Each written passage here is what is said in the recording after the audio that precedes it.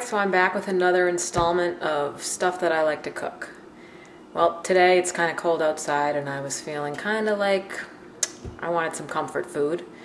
So when I happened to go shopping today, I wanted to pick up some stuff for some meatloaf. So I'm going to do meatloaf and mashed potatoes, except without the potatoes.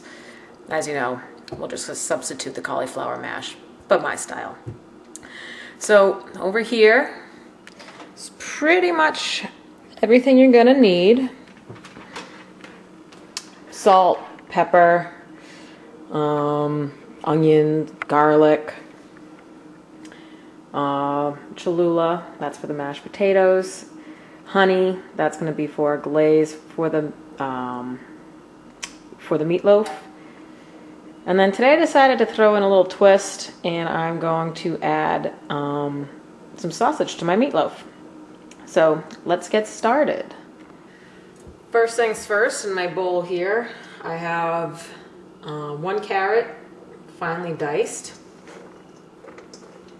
as you can see.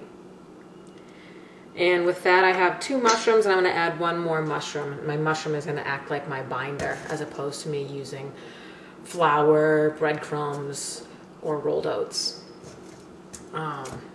Nice easy way to go ahead and chop my mushrooms. I am going to slice them and then slice them some more.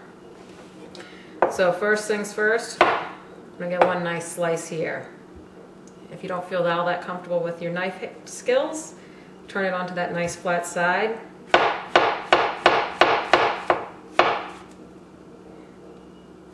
There you go.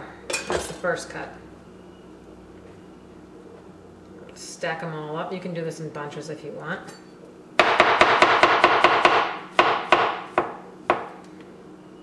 Now I'm just gonna chop them up again.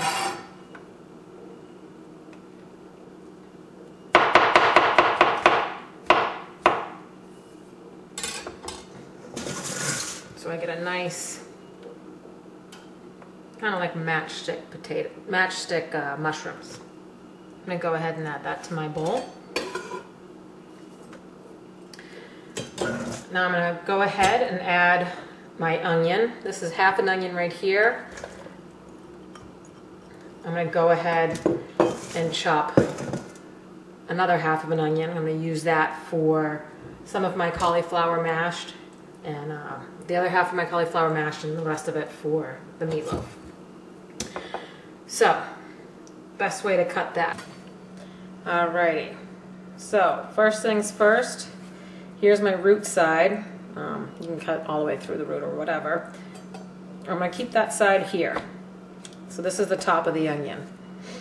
I'm going to go ahead and, like a nice little claw here, go ahead and make some vertical cuts. You can make them as big or as small as you want. It just depends on the size of the dice that you're looking for. So from here I have some nice vertical cuts, and then I'm going to go ahead and put a couple horizontal cuts in. Easy cheesy.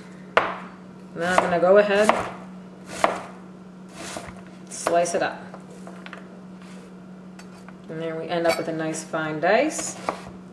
That last piece, that's still shaped like a half moon, I'm going to cut into probably 3 or 4 horizontal cuts, and then go ahead and rock my knife.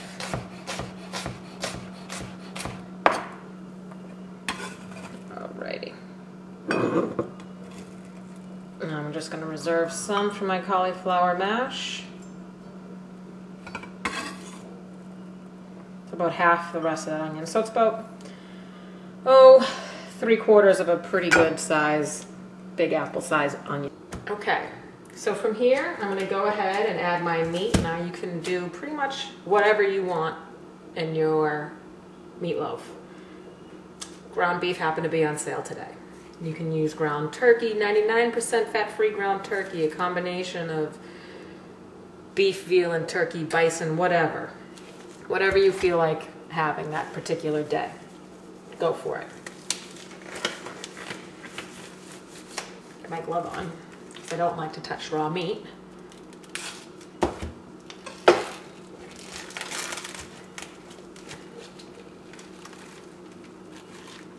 Go ahead, plop that in.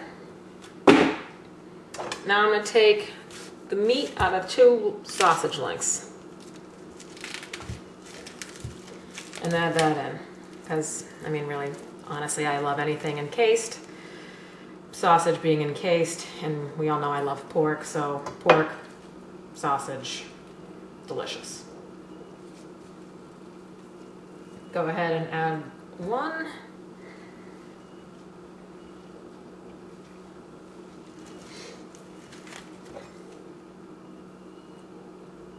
If you just notice, I'm just scoring the skin. That way I can just break the meat away from the skin. It's quite easy. And these are uncooked sausages. You can get whatever you want. You don't have to add the sausage. But, like I said, I love pork. And I love sausage. We've got our meat in here. Now I'm going to go ahead and add the rest of my ingredients for my meatloaf. 1 egg. This is going to be another part of the binder. Again, I crack it on a flat surface as opposed to on the corner. The likelihood of you getting shells in your food is a lot less. You can beat it up before or whatever. We're not going to worry about it. Worcestershire sauce.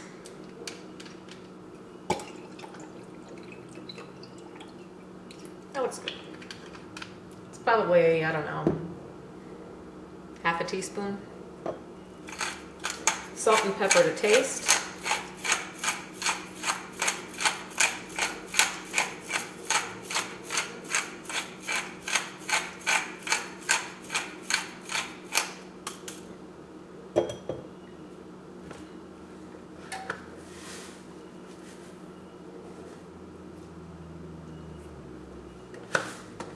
One more thing I forgot to add in here, some chopped garlic.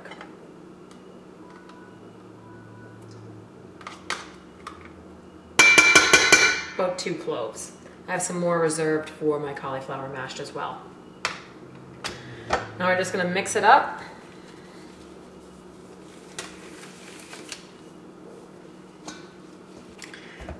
Alright, now that it's all mixed, I'm going to go ahead and add it into my pan.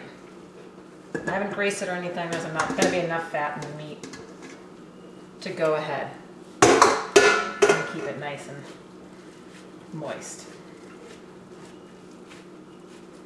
I'm just going to go ahead and press it into my pan. So here's what it looks like right now. Now I'm going to go ahead and make a little glaze to go on top. I've actually changed the recipe a little bit. We used to use a brown sugar, but I'm going to cut the sugar. I'm just going to use basically a tablespoon of honey, and I'm going to keep everything else the same. So it'll be a tablespoon of honey, a 1/4 cup of vinegar, 1/8 of a teaspoon of ground mustard, and again some more Worcestershire sauce. Once I have all those components in my bowl here, I can either throw it in the microwave or I could put it over the stove. I just want to go ahead and melt that honey to make that nice glaze.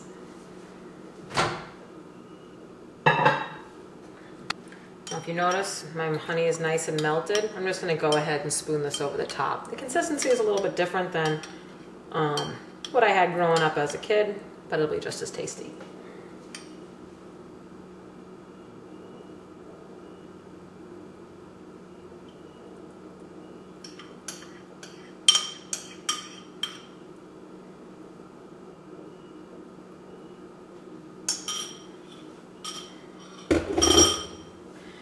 I've already preheated my oven over here for 350. My rack is in the middle. I have it on a baking dish just in case. And I'm going to throw it in the oven for about 50 minutes. Okay, so in the meantime, I am going to go ahead and start cooking my cauliflower. I know it seems a little bit early, but the beauty of this cauliflower mash recipe, it's kind of more like a gratin. So I am just going to